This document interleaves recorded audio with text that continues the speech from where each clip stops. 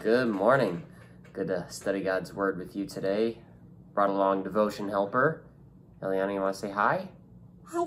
Good job. Yes, we brought Mom's out and about this morning, so we're hanging out for the morning, and we're actually going to go to the library, aren't we?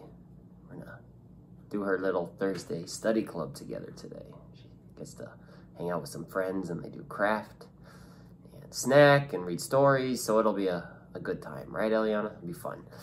And, well, we hang out together because we love each other, right?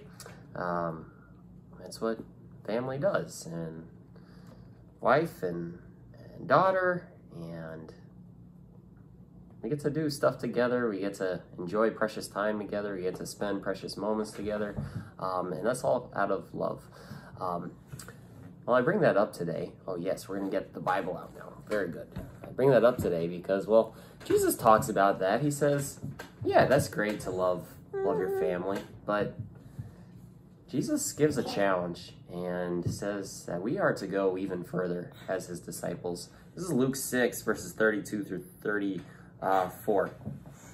If you love those who love you, what credit is that to you? Even sinners love those who love them. And if you do good to those who are good to you, what credit is that to you? Even sinners do that.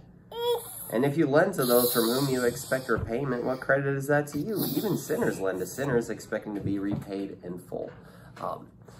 Yeah, Jesus very bluntly says, it's easy to show love to those who show love to you. Anybody can truly do that. The hard part is showing love, doing good. Love doesn't have to be oftentimes we think of love as this gushy feeling, and that can certainly be part of a loving relationship. But love, here, what Jesus is saying, is just doing good to those who don't show you love, who don't do good to you. Jesus says, pray. Pray for your enemies. He says, respect your enemies. Don't seek revenge, but act out of love. It's a tall task. It's a challenge because by nature, well, what we've talked about this week is by nature we want to seek revenge, seek anger to somebody who does us wrong. But Jesus gives us a challenge. He says, no, go and show love. Once again, all out of the example that he has shown to us. By nature, to Jesus, sinful human beings, by nature, we were God's enemies.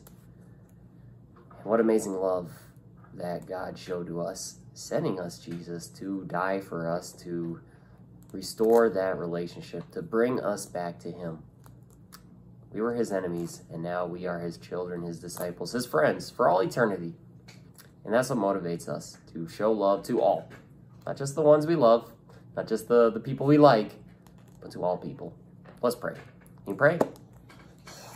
Dear Lord, thank you for this day. Thank you for the blessings you give. Thank you for the love that you have shown to us, and may that love inspire us to show that to all people. Not just our family, our friends, the people we like, but to all of those that are in our lives. We pray this in Jesus' name. Amen. God's blessings on your day. Can you say bye-bye? Bye. Oh, down goes the camera. Say bye-bye.